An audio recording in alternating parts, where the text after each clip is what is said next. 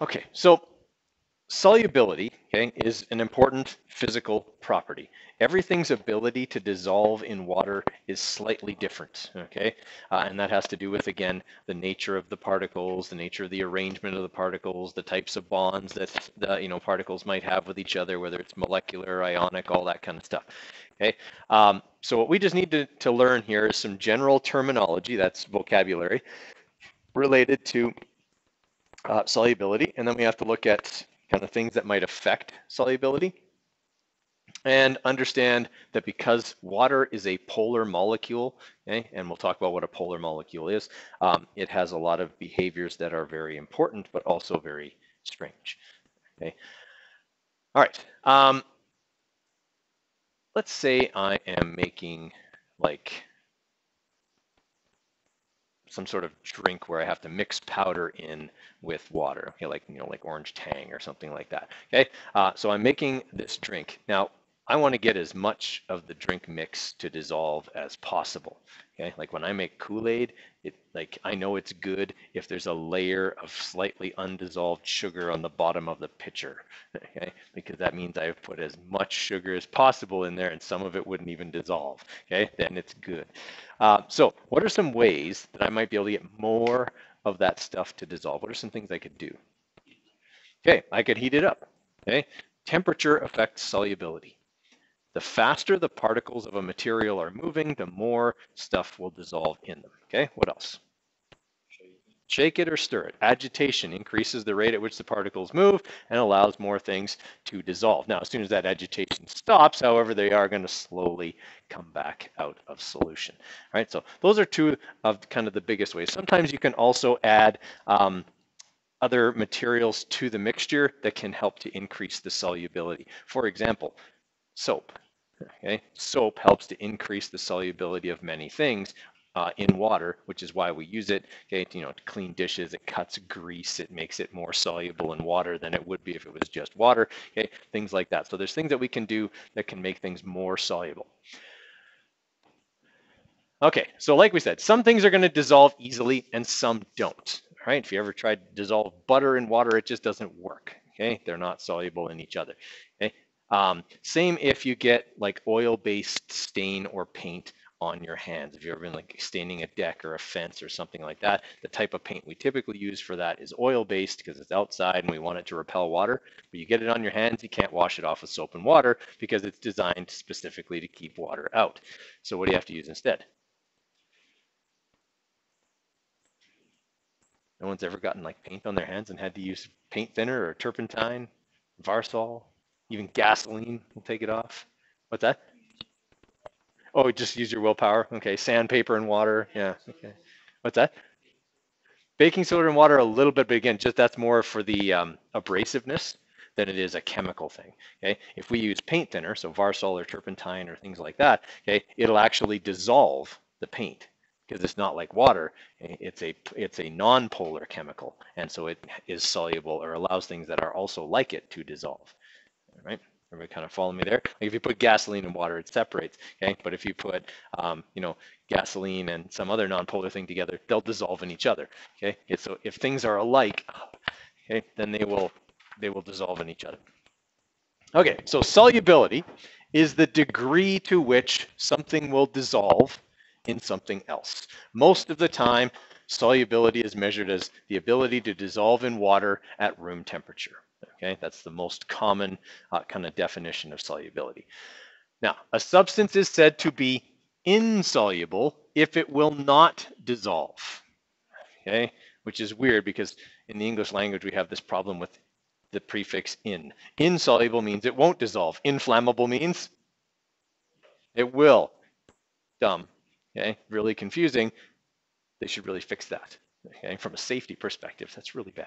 Okay, so insoluble means it will not dissolve in another substance. Okay, if a substance remains insoluble and in a solid form, okay, we call it a precipitate. Right now, most of the time, a precipitate forms in a reaction. So I mix two things that are clear, okay, and I get something that's not soluble as a product of the reaction. Then it looks like this powder falls out of the solution, kind of like snow falls out of the sky, hence the name precipitate. Okay? It actually falls out of the solution.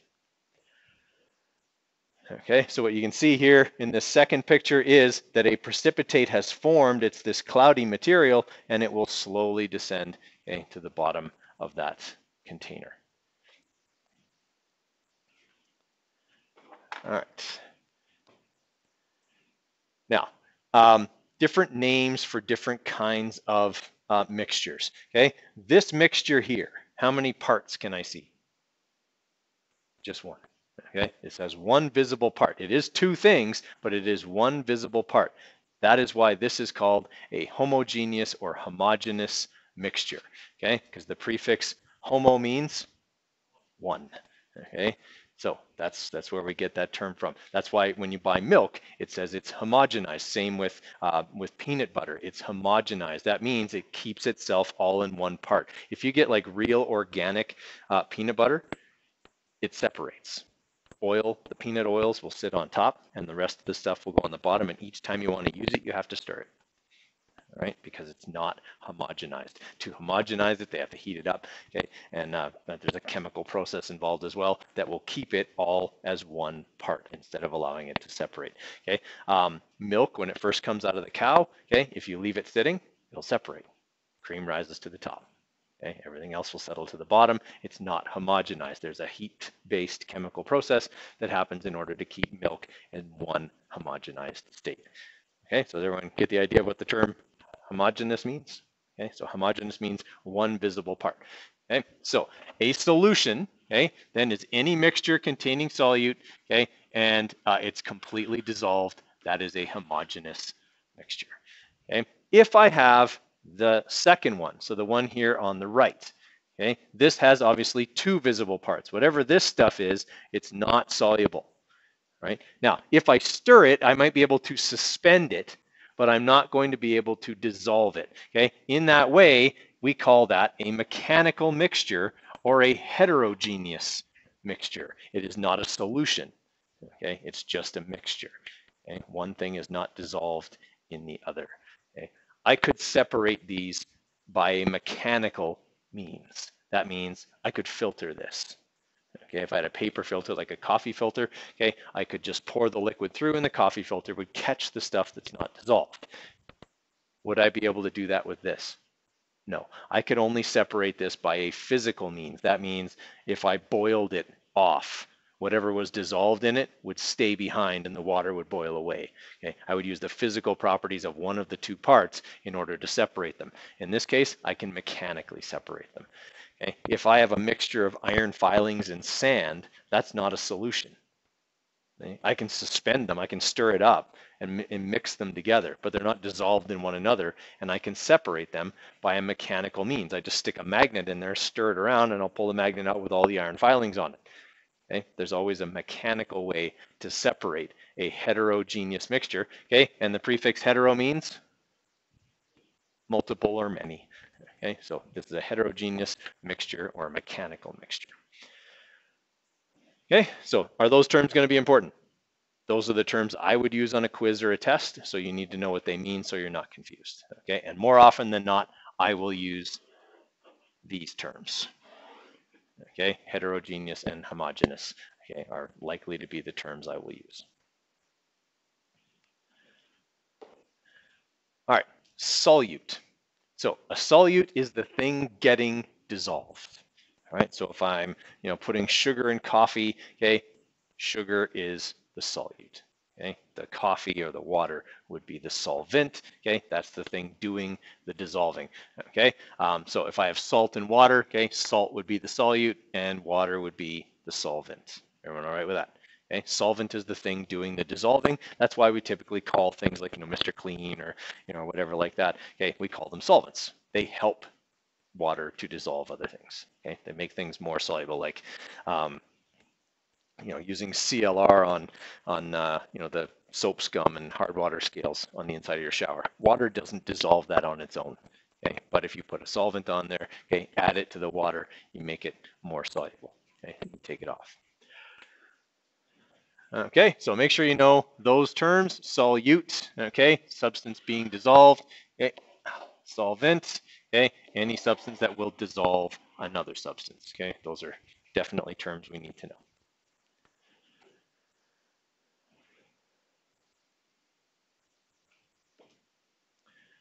Okay, now I'm going to show you a video here of precipitate being formed, okay, just so you can see what that looks like. So precipitate then is any solid that's produced in a reaction and will not dissolve in solution. Okay, that's a term we're going to use a lot because when we get into chemical reactions, okay, a lot of chemical reactions are going to produce those. In fact, when we do our reactions lab next week sometime, we'll have 2 reactions that will produce very obvious precipitates. Okay, and then solubility. The degree to which a substance will dissolve in another substance is the pure definition of solubility. Okay, so how much solute can go into solution before the solvent becomes saturated. Okay, if something is saturated, it can't hold any more. Right? So if you go out in a rainstorm, okay, you can get saturated. Your clothes get so wet that they simply can't hold any more water and you're just dripping. Okay, then you're saturated. Similarly, okay, when I make Kool-Aid, I make a saturated solution. I add sugar until no more will dissolve, and there's a layer of it on the bottom because then I know it's going to taste good. Okay, not good for me, but it'll taste good. Okay, all right. Now, some things are soluble, some things are not. Some things should be, some things shouldn't be. Okay, Twinkies are an example of this. The modern Twinkie is soluble in water. That's it right there. You put a modern Twinkie in water and it will dissolve in water. A Twinkie is supposed to be pastry. It's supposed to be cake with this filling inside that's, not supposed to be soluble in water. It's supposed to get like mushy if you put it in water, but it shouldn't like dissolve, okay? The reason that it now dissolves, unlike the original Twinkie, is because the original Twinkie was cake, okay? It was made with eggs and flour and sugar and milk, okay? And the filling was made with butter and sugar and that kind of stuff. It was made with natural ingredients, okay? Many of those ingredients are molecular, and as a result, it did not dissolve in water, okay? The problem with those ingredients is they're natural ingredients and well, it's not so much that they're expensive, but they'll rot. Okay, you put a Twinkie on a shelf made of natural ingredients and its shelf life is considerably shorter than the modern Twinkie, which is made of much different things. Okay, the shelf life of a modern Twinkie is a lot longer than you would probably care to think about. Okay, some of those Twinkies could be on the shelf for a very long time. Okay, like, if you watch The Walking Dead, they could eat the Twinkies still. Okay, from before the fall of everything. Okay, and the reason for that is, well, we now use artificial ingredients in the Twinkie, okay, because they're going to last longer, which increases your profit margin. Okay, you don't have to make as many, or you don't have to worry about as much of your merchandise going bad before it's purchased and eaten. So in the modern Twinkie, okay, in the original Twinkie, what did the yellow color come from? Eggs. Yeah, the yellow color came from eggs, but eggs go bad, so we replaced it. Okay, we have this kind of protein mixture that they use as a substitute for eggs, kind of like powdered eggs, except it's not yellow. And so as a result, when you use that, the Twinkie is gray and looks like it's made out of wallpaper paste. Okay, yeah, it's pretty gross. So to get the original yellow color back, what do they put in? Yes, specifically yellow dye number 5. Which is a known carcinogen and is actually banned by the Food and Drug Administrations of most European countries, but not in North America. It's heaven forbid Hostess wouldn't be able to sell Twinkies. Okay? So this stuff is really bad for you, but it's what they use to make Twinkies look like they still have eggs in them. Okay? Instead of using milk, they use milk substitutes, which are artificial ingredients. Okay? They add preservatives because they still have to put sugar in there. Okay? There's nothing, they don't want to use an artificial sweetener. Okay? Why, I don't know, but they don't want to. Okay, so they have sugar in there. Sugar is what feeds mold and bacteria, so they put in preservatives, one of which is used in embalming fluid. Everyone knows what embalming fluid is, right? It's the stuff they actually like put into dead bodies so that they don't stink before the funeral. I know that's really callous, but that's what embalming fluid is. They're one of the ingredients, one of the preservatives is an ingredient of. It isn't embalming fluid. It's one of the ingredients in embalming fluid. Is it helps to keep bacteria and stuff from growing on the Twinkie before it gets purchased and eaten. Well, yeah, it was a waste of a Twinkie, but it's important to show that these artificial ingredients are actually soluble in water versus the natural ingredients. So you put a piece of cake that you actually make from scratch in water, and it'll get soggy and it'll swell up and it'll just kind of, fill up the glass, but it won't dissolve. Okay, this Twinkie is literally dissolved. Okay, in the water, and like you could just pour it out. Right? If you had the piece of cake in there, it would be like it would be stuck in there. It'd be like a sponge. Okay, this stuff literally dissolves. Okay, in the water. So. Well, I'm not saying don't buy a Twinkie. I'm saying everything in moderation. Okay, like I mean, if you're eating 10 Twinkies a day, well, that's a lot of Twinkies in a day, and it's not really. It's got some ingredients that aren't good for you. Everything in moderation, guys. Like if you're always drinking, if you're drinking 2 liters of pop a day, that's not good for you. But if you have a can here or there, that's not so bad. It's not going to kill you. Okay? Everything in moderation. Okay, making sense there. Okay. Now, on the back of your periodic table, you will find a chart that looks like this one. Oh, why is that so far away? All right, so it's on the back here. It says solubility of some common ionic compounds in water at 298.15 Kelvin. That's room temperature, by the way. Okay. So what we have here is a chart that allows us to figure out whether or not something is soluble in water. Okay, it only works for ionic compounds because obviously most molecular compounds aren't soluble. Okay, but what this allows us to determine is this compound soluble or not? All right, so if I have, let's say,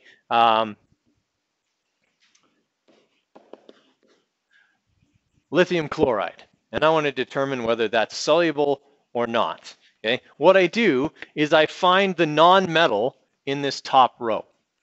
Okay, the nonmetal in lithium chloride is chlorine. Okay, so there's where chlorine is. Now, it says, according to this chart, that most things are very soluble with chlorine. Okay, the exceptions would be these. All right. Anyone kind of following how this chart works? Okay, so would lithium chloride be soluble or not? Yes, it's not listed here under the things that are not, so it must be part of most. Okay, so lithium chloride would be soluble. All right. If I had instead, let's say, silver sulfate, let's say.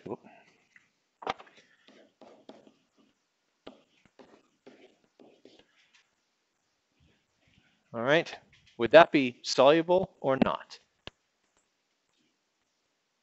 All right, so I find sulfate, says it's soluble with most things, which is not really helpful because then I have to go down here and find out what things are not part of most. Okay, calcium, strontium, barium, mercury, lead, silver.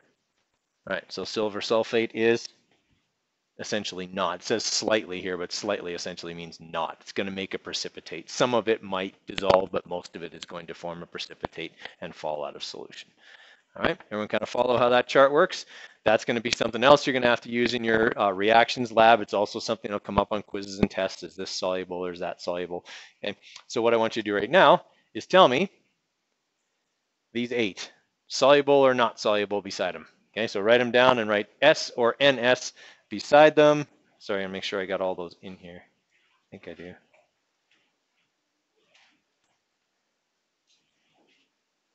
Yeah, okay, so you can use your chart there and determine. I'll give you a couple minutes on that one. All right, so according to your guys' chart here, okay, we got lithium and fluorine together. So we look up fluorine, says soluble with most things, but the first thing listed in the not so soluble row is lithium. So this would be not soluble. All right, we got sodium sulfate. Okay, sulfate says it's soluble with most things, and sodium is not listed among the things that are in the row below. So that one would be soluble. Okay, ammonium nitrate. Okay, so we actually have 2 group 1 ions there. We have ammonium and we have nitrate on there. Okay, they are soluble together. Okay, they're listed there in the first column. Okay, so that one is definitely soluble. In fact, basically all nitrate-containing compounds are soluble except for these like 4 incredibly rare complex ions that they have listed there. Okay. Then we have silver chloride. So we look at the chlorine column. Silver is listed in the second row. That would be not soluble. Okay, we have lead 2 iodide here. Okay, and so when we look up iodine, we find it soluble with most things, but lead 2 plus is listed down in the other row. Okay, in fact, this stuff is a bright yellow precipitate. Okay, like very, very bright yellow. Then we got number 6. Okay, we got H2S. All right, and oh, you know what? You guys can't do that one because they changed this. Sulfur's not on there anymore. But this is a strong acid, which is soluble. Okay, so in general, if you have something that is a strong acid containing hydrogen, it's soluble in water. Okay. All right, number 7. Okay, we have K3PO4, so potassium phosphate. Okay, we look up phosphate. It says it's soluble with group 1 ions. Here's what you need to know about group 1 ions. Okay, the periodic table is set up in columns. Each column is a group. Group 1 is the first column. Is potassium in that group? Yes, so this stuff is soluble.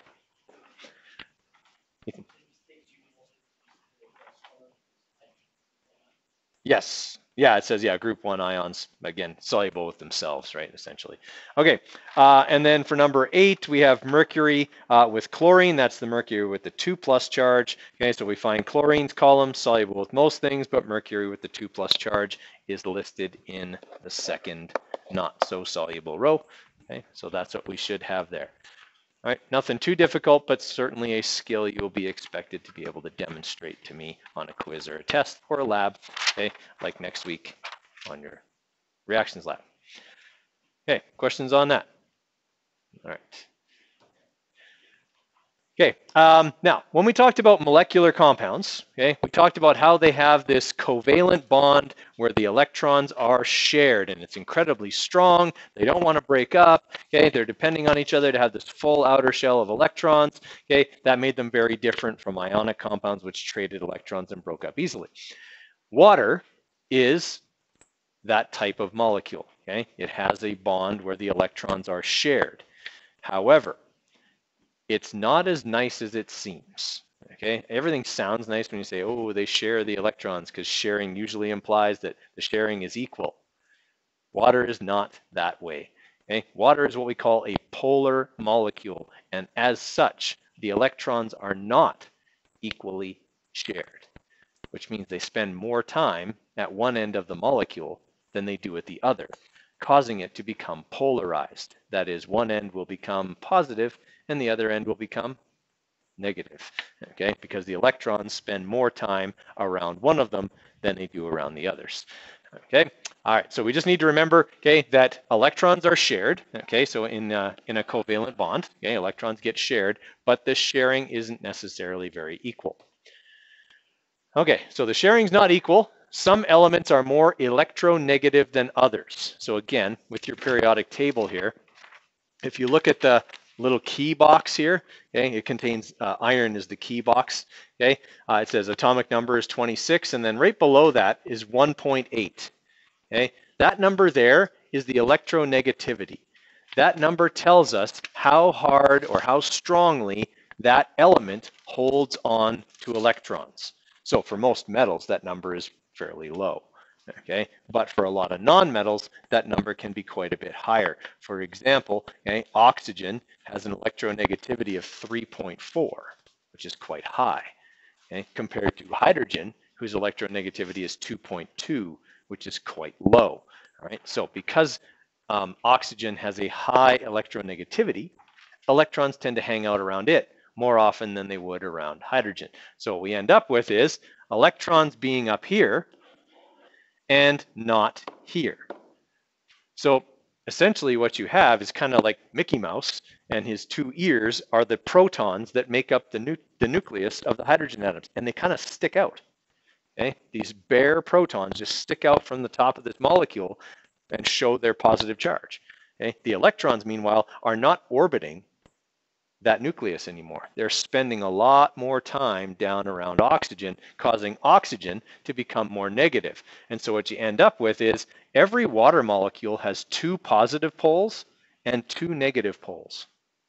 All right, so we can see here, here's one hydrogen atom and it's positive. Here's a hydrogen atom, it's positive. And then there'd be these 2 negative regions where essentially their 2 electrons, those 2 hydrogen atoms' electrons are hanging out, okay? And they're causing the bottom of that molecule to appear negative.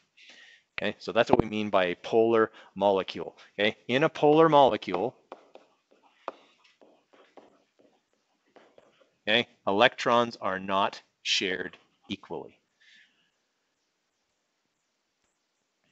Okay, that doesn't mean that water wants to break up. It doesn't mean that it wants to, separate or anything like that. It doesn't mean that it's ionic. It just means that the electrons are all there. They're just not being shared equally. Now, if you have a molecule like water that's got 2 positive poles and 2 negative poles, what do positives and negatives do to each other? No, they don't repel. They do the opposite. If I have a positive and a negative, they're going to attract each other. And so that's what happens with water molecules is, okay, the positive pole or a hydrogen atom on one water molecule is going to be attracted to the negative pole on another water molecule. And they can form what's called a hydrogen bond. Okay, hydrogen bonds are fairly weak, okay, but they break and reform very easily because they're based on something that's not changing, these opposite charges and the attraction between them. Okay, so water molecules will create these hydrogen bonds between each other, which is what causes surface tension. Okay, so if you've ever seen how you can fill up a glass, but you can fill it slightly more than full. Almost looks like there's a film over the top of the water. That's because of the hydrogen bonding going on between all of the little tiny water molecules that are present there. Now, can you break that pretty easy? Okay, just put your finger on it, right, and it's gone. Okay, you break it up, but it'll reform. Surface tension comes back. Right, it's the same thing that allows you to skip a rock across a lake. Okay, there's surface tension there. Okay, if you throw the rock at a nice low angle, it'll bounce off of that surface tension. If you throw it at an angle that's almost straight down, then it goes right through, okay, breaks the surface tension. If you've ever seen like bugs, some bugs, okay, will float on the surface of the water. Okay? It's not so much that they're floating, they're actually riding the surface tension. Okay? If you like throw a rock near them, they'll sink because you'll break the surface tension that they were riding on, okay? And down they'll go. Right? All of these things are ways that there are things that show us that there are these hydrogen bonds going on. Okay? Now, that's hydrogen bonds between water molecules. Hydrogen bonds can form between water molecules and other molecules as well. Okay? If you've ever had a really cold drink, okay, you know that condensation can form on the outside of the glass, but it doesn't run down right away. It seems to stick. Okay? And it seems to defy gravity and hold itself there. And that's because the water molecules have formed hydrogen bonds with the glass. Okay? And until that thing gets big enough that those hydrogen bonds aren't strong enough to hold it there, it'll sit there. Okay? Eventually it'll get big enough or you'll jerk the glass or something like that, and then the water droplet will run down the side because the hydrogen bonds were broken. Okay? They'll reform fairly quickly, but you can break them easily as well. Okay? Is that making some sense? Okay? So that's one of the things that water causes water to do that. Now, if I put ice in a drink, where does it go? Sink to the bottom or float to the top? Floats to the top. That is not the case with basically anything else. Okay? Most things in their solid form are more dense than in their liquid form because as you cool something, it contracts and the molecules, the particles, whatever, get closer together. Not with water.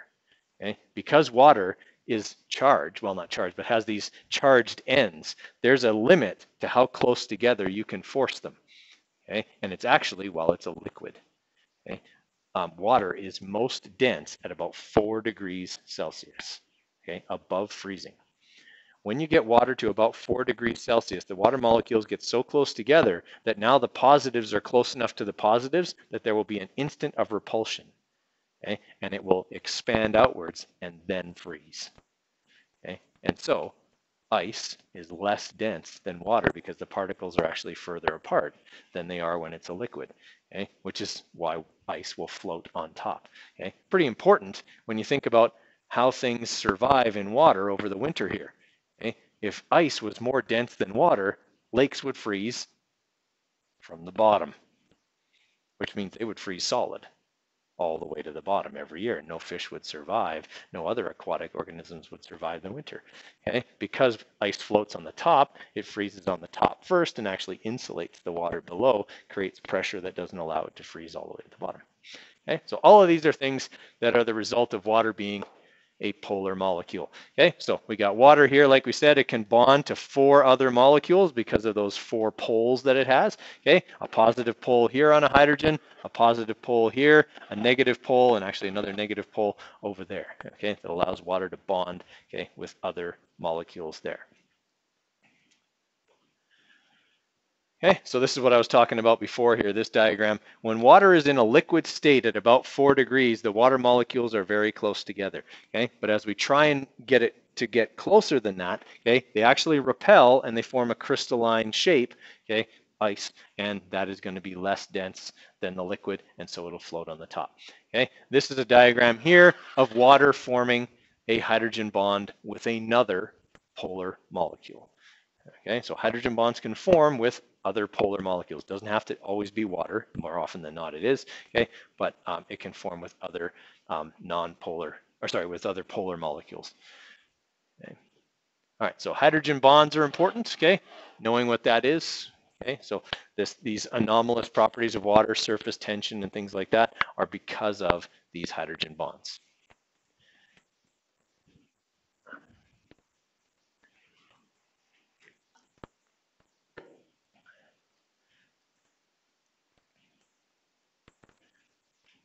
Okay. This is how trees and basically all vascular plants are able to transport water from their roots to their leaves. Okay?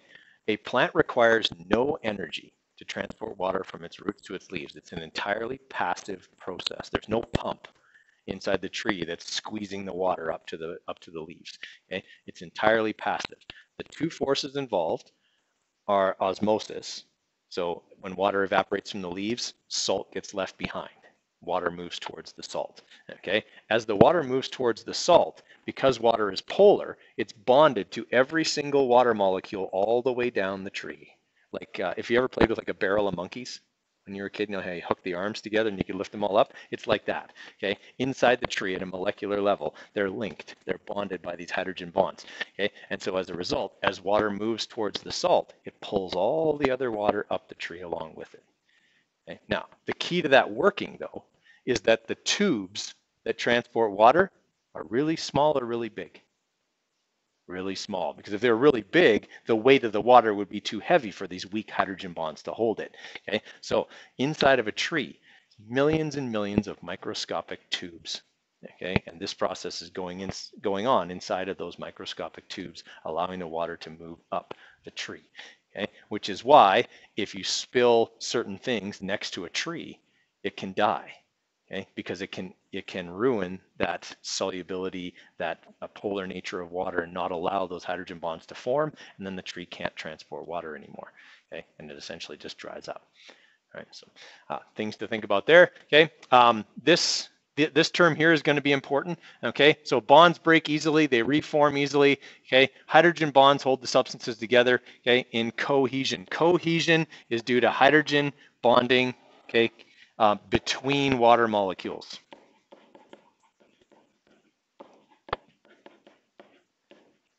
Okay, so if it's cohesion, it's things that are alike sticking together. Okay. If water hydrogen bonds to something else, so not water, the inside of the trunk of a tree, for example, which is what happens, okay, then it's called adhesion. All right, so you can see right here in this part of the picture, we have 2 water molecules that are bonded together, so these 2 here, okay, that hydrogen bond is cohesion because they're both water molecules. But there's also a hydrogen bond going on right here between the negative part of this water molecule and the inside of the tree. Okay, that process, while still hydrogen bonding, is called adhesion because we're sticking two things that are not alike together. Okay, so like an adhesive sticks two things not alike together. Okay, so we adhere or we cohere. Okay. All right. All right, so adhesion, okay, like we said, okay, is the clinging of a substance to another. Okay, that's again also hydrogen bonding. So that would be these droplets of water stuck to the leaf. Okay, they're adhering to that. Okay, you can even apparently do this. I'm not sure exactly how they did that because I tried it one afternoon and I couldn't make it happen. But okay, apparently the surface tension on a glass of water is strong enough you can suspend a paper clip. I think the key is you have to bend the pointy ends up, otherwise they break the surface tension. Okay, and I think you have to lower it on there with another clip. Or with like a pair of tweezers, because if you try to lower it down with your fingers always break the surface tension. So you have to be like super careful. I couldn't make it work, but somebody did it, okay? And it looks cool, right? So you've probably all seen this here, like water droplets, like dew in the morning on grass or leaves or things like that. Okay, until you come along and bump the leaf, it's going to sit there. It's hydrogen bonded to the leaf. All right. Are there any animals that might use hydrogen bonding and that surface tension? And we talked about bugs already, like water striders and mayflies and things like that. Okay, but there's some that are a little bigger, like this guy. Okay, the Jesus lizard. Okay, they can run across the surface of the water. Okay, as long as they move fast enough, okay, they can actually not disrupt the surface tension too much and actually get traction and push off of the water, right? But they have to go really fast. If they slow down, they'll fall in. Okay, because they're too much of their weight is on there. Instead of pushing sideways, they're falling down, right? But they can also do that. Okay, questions on that? All right, that is what you need to know about solubility. So I will grab the Chromebooks because I had them booked here, and you got about another 15 minutes or so where you can work with your group. What I would suggest, one of the things you need to do in this 15 minutes is make yourself an observations chart like the one that's in your lab report that you can take into the lab tomorrow. So draw it out on a sheet of loose leaf, okay, that you can take into the lab because obviously you won't be taking the Chromebooks into the lab tomorrow. Okay.